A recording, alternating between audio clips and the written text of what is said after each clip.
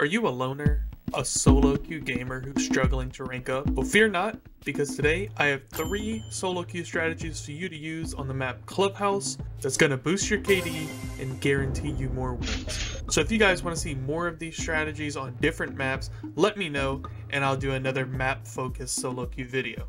Our first strategy we are starting off with is OSA, and this is going to be for the CCTV cache bomb site attack. What you're going to do with OSA is come up to the roof, come over to this balcony, put a claymore on gym window, put an OSA shield, and a claymore on bedroom window, and then break your OSA shield. Then put your last OSA shield on construction window and break it as well. And now with OSA, you're going to be taking control of the CCTV bomb site. So usually there'll be a rotate right here you'll be able to watch. You'll be able to safely see the garage window. You can use your drones to start clearing out cache and check red stairs, construction. Now, why did we set it up this particular way? Well, first off, the claymores are just to stop jump outs. But we don't have to worry about putting an OSHA shield on gym because it is so far away from your position that when they jump out, they probably will not hit you immediately, and even if they manage to destroy your claymore, you'll at least have like a half second to react and take the gunfight. However, bedroom is a little bit closer, so we give them 2 things they have to destroy. They have to use an impact or C4 on the OSA shield, and then they still have to destroy the claymore underneath it. And that's also 2 sound cues you have to turn around as OSA. And then lastly, we put the OSA shield on construction. You can leave it undestroyed if you want to, but I just destroy it. That way they can't look through and just constantly call out exactly what you're doing on this window. And then if you really want to go in construction, say, I don't know, they're holding down this room really hard and you want to push construction, you can still pop it, hop in, start fighting. So that is the OSA strat. I use this one a lot, especially when I'm solo queuing, and it works most of the time. You're not gonna, this won't win you the round entirely, but taking control of CCTV is huge, and then you're also able to cut off rotates from garage. You're able to watch cache. It just gives you a big power play that makes the defenders uncomfortable, makes them feel unsafe in sight. They're not able to rotate through it how they would like to. And now let's move on to defense for the other 2 strategies. This first strategy is for the Arsenal Church site on basement, and you're going to want to go mute with the shotgun. Now, as soon as you spawn in, you don't have to run upstairs immediately. You can sit here, you can make the head holes for your team, come over to this wall, make the rotate into Arsenal, and any other stuff your team wants you to do. The setup doesn't take very long. Toss a mute jammer right here, and you're going to come up, another mute jammer right here. Then you're going to put your 3rd mute jammer on the 2nd landing of the stairs, and then your last mute jammer, I like to throw it like right here. In case they bring a Dokkaebi, I don't have to run over and expose myself in this doorway. I can just come into here, get rid of the dope call, and I'm good to go. You're going to be holding kitchen from Logi. And now a lot of people, when they do this setup, they like open up a lot of this floor. That's really not necessary. Come right here. Look kind of where this rug is. Bang. You have the freezer door right there. Then you come over here. In the corner, a little bit like midway between the rug and the wall. Open up. You can see the entire hatch and the jump in window. If they try and take the hatch, you can shoot it off with the SMG. If they're trying to jump in, this shotgun will easily down someone from this distance, as well as this one.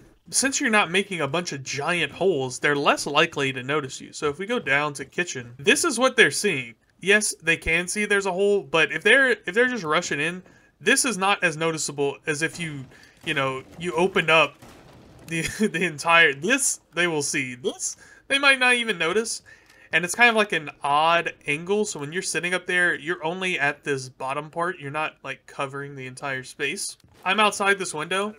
I can't fight this angle, really. Like, maybe I could start shooting at you, but I'm not going to kill you. I have to hop in. If I hop in, I'm shotgunned. I'm dead. And same thing from this angle. You can cover this. They are not opening the hatch. And the strong point of this strategy is that they try and push you out. They're going to have a very, very difficult time. They try and drop Logi hatch, even all the way from here. If you get hit with the shotgun, you're going down. There's no chance you're surviving that. I can play the desk if I want to make it harder to hit me. I can come play close on the hatch, contest it. And now if they try and push from the hallway, they're either going to have to start wasting utility opening up these walls to push me out, or they're going to have to push from the door. And again, I have the shotgun and the SMG-11. Mute is just an absolute beast when it comes to weapons. So you really just have to hold this. Wait for them to push in.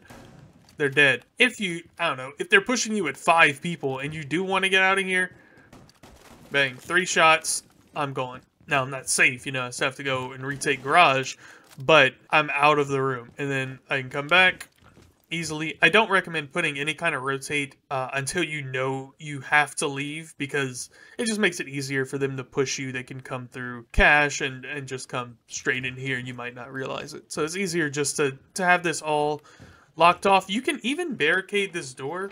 I don't really find it necessary because, one, it gives them a tip-off. Like if they're droning, they're like, oh, this is barricaded. Probably someone in there. And then also, you're usually only going to get pushed by like 1 or 2 people here, so having the door isn't going to do that much for you. It's easier just to have it ripped down and just play this close angle like this. You play it here. The only danger is playing it here. You can get flashed, but you play it here, you can hear when they pull the pin, swing them, easy. That is the first setup. The next setup will also be for logistics, but in a much different way. So let's get to that.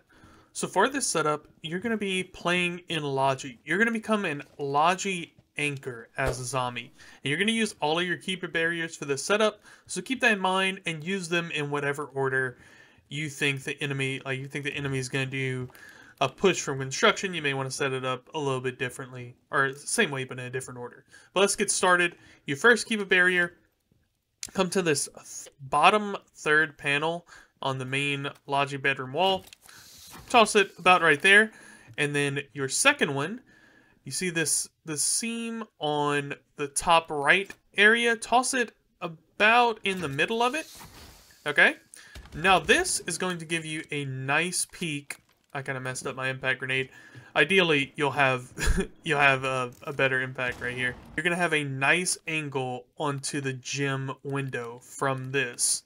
And if we go to gym window real quick, this is what they're looking at, okay? They see nothing, basically. Like, you see a little hole in the wall, kinda. They're not going to immediately realize there's an Azami playing there. And they're going to start, like, spraying the wall like this, and you're pretty much 90% protected. They have to be able to hit your head exactly. This is a really strong angle. You can also kind of play it on the bomb chassis in the same way if they're pushing in from construction. Now, the main way they're going to clear you out is from the hatch or from the construction wall. So I'm going to give you a couple different strategies to counteract that. The first one, toss a keep a barrier on this little, I guess it's like the lip of the bookcase. Right here, that gives you a angle that you can hold right here, but not just right there. You're also going to throw it on the middle of this edge right here. Because that way, if they're pushing you from construction, they're like, oh, keep a barrier, she's going to be right here. No, psych, she's right here on the second keep a barrier. And then your last one, you can actually play this angle, or you can just use it an angle that the defenders are worried about. They're not sure if you're there or not. Throw it in the middle of this desk, pretty much. The chair is going to create this, like, triangle-shaped part of the keep a barrier. And if you want, you can play this for when they push around. I usually just like to have a teammate play here if they want to. You know, you're going to be solo queuing. You're not going to have people you're talking to, but a teammate has the option to play this. I prefer to just stay in my little nook right here in secret, but it's up to you. If you feel, you know, unsafe right here, if they destroyed all your barriers and they're about to make a push into this room, you come back here. And again, that's a tough angle to fight, especially with your other barrier right here. It makes it like a double depth angle where they have to look close and far to fight you. It's not as good angle as the gym one, of course, because it's only with one barrier, but it's still pretty solid. You can use this to watch the hatch drop as well, or even contest the hatch because the top of your head is covered from this angle. And now, of course, being just stuck in secret, your biggest weakness is going to be nades. So watch out for that. It may be, you know, if they break the hatch, if you hear a sledge break the hatch or something, you may want to just move around to here. Or if they're droning you, you know, as soon as they drone you, move a little bit so you can't just get naded out of the spot. Or, you know, if a teammate brings a Jaeger or a Wamai or something, that can help you out as well if they happen to put one in here. But usually, if they don't get you with their nades, they'll be so intimidated by the setup that they just won't even want to drop Logi. It's like a weird fight to take because they don't know, like, especially if you get their drones, they're not going to know. You could just be sitting here, not even on a Kiba barrier at all. I don't think you can get a... you could be here, but that's a bad angle. You could be on this Kiba barrier if they're pushing construction. You could be here. You could be behind the desk.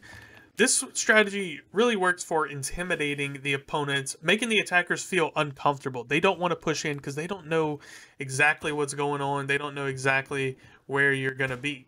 So those are the 3 solo queue strategies. I hope you guys use these in your games. Try them out. Let me know what you think. And also, let me know what map you want me to do next. I'm going to do another one of these solo queue strategy type videos, but we're going to do them map focused, so that way when you go into a ranked match and you're solo queuing, you at least have 3 rounds where you know what you're going to be doing.